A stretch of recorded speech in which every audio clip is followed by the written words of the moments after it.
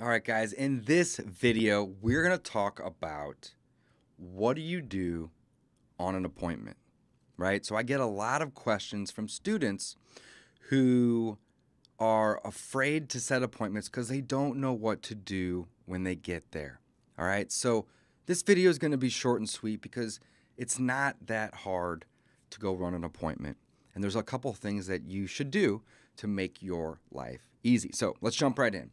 When you are setting an appointment, you always want to make sure that the seller is going to be there to meet you, if possible. The reason is you want to be talking with the decision maker. If they can't make it, no problem, go view the property. But if they are able to make it, make sure that you get them there. Do your best, right? Next, when you go and you show up, don't park in the driveway. Park on the street, all right? Just show a little respect for the property. Unless there is no street parking and it's on a major road, then of course park in the driveway for safety. But I always will park on the street in front of the house or even across from the house. That way they can see me coming. I used to have magnets on the side of my car, but I actually removed those. I still have them in my trunk. Sometimes I'll use them, sometimes I won't. The reason I don't use them occasionally is because the neighbors of the sellers often don't want to be informed. Like the seller doesn't want to tell the neighbor that they're selling. So in some cases, I will have those magnets.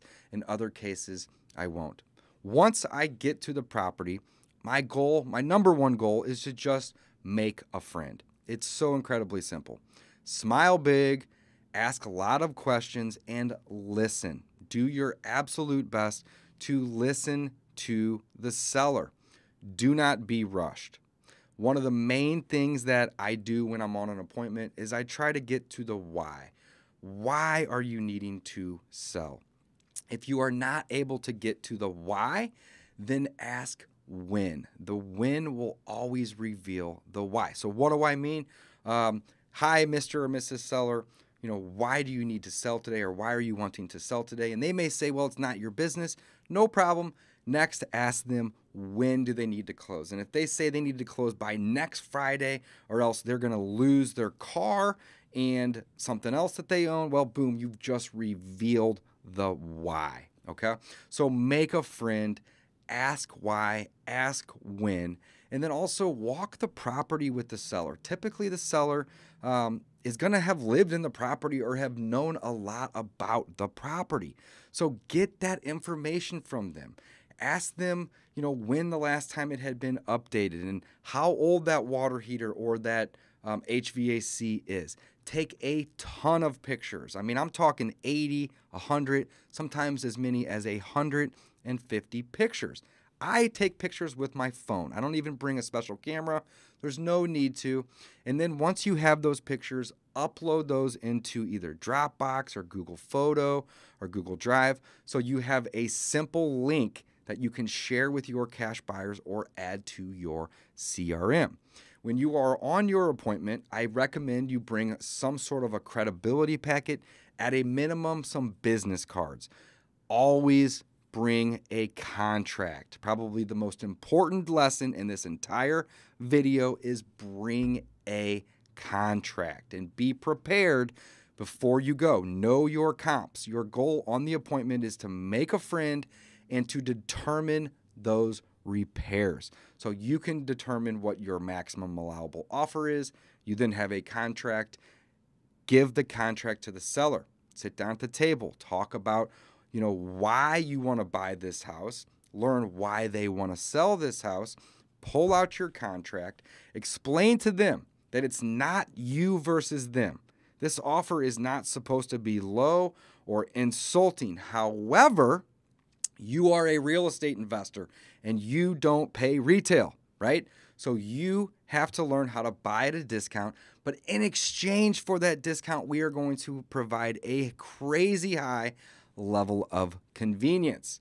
So change the mindset. This is no longer you versus me now. Instead, it is you and me versus the market. So maybe you bring comps, or you can pull comps up when you're on the appointment to show the seller. This is what the fixed up homes in the area are selling for, okay? So we could say yours is similar or not. We're going to minus or add or subtract some cost or some value to the property depending on how it comps out. Next, we're going to determine the repairs, and I love bringing the seller around the house with me so I can point out all the things that need to be repaired or updated. Now, I'm not trying to be nitpicky. That's going to go against me making a friend. But instead, I will get them to acknowledge that certain things in the house are old or are dated, and they do need to be either updated or touched in some way. We then can determine what the cost of those repairs are. And that's it, guys. You are there to get pictures, make a friend, bring a contract, and hopefully leave with a signed contract, right? But while you are there, do everything in your power to build as much rapport and make a friend as quickly as possible and truly make a friend. Don't just be nice and get in and out. Reason is most deals don't close the same day we're on appointments. They are going to require follow-up. They're going to require weeks and or months of you following up. And if you did a great job making a friend on that initial appointment, you are going to be able to follow up with them with no questions asked, and they're going to answer your calls. If you are in and out and you're rude and you don't make a friend, A, they're probably not going to work with you, and B, they're probably not going to want to take your calls after they have saved your number in the phone and they know that you are you. So, guys, when it comes to running appointments, keep it simple. Make a friend, take a lot of pictures, and you are there to determine your repair estimates as well as get a contract. But if you can't get that contract, hopefully you have made a new friend that you can follow up with, and they will be happy you are calling. When it comes to running appointments, guys, it is so incredibly simple. Do not overthink it. Just get your butt out there, meet people, bring a smile, bring a contract, and make a friend. And that's it. I hope you guys learned how to run an appointment in this video because it is simple and there's really nothing more to talk about. Keep it simple, get out there, run appointments, and you will be doing deals in no time.